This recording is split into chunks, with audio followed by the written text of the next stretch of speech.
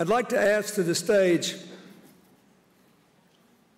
what we call the Ukraine cluster.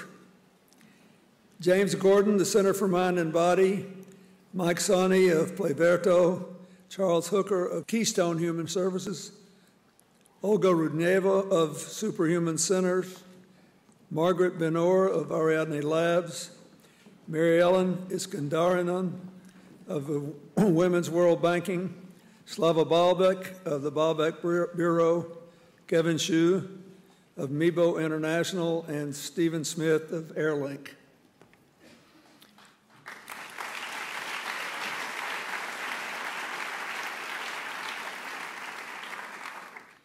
Keystone Human Services will work in Moldova to address the immediate and longer-term needs of Ukrainian refugees with disabilities, as well as vulnerable individuals from host communities.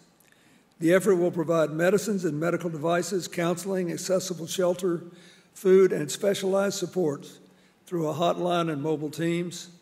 And Keystone will also build the capacity of local governments and civil society to conduct inclusive responses.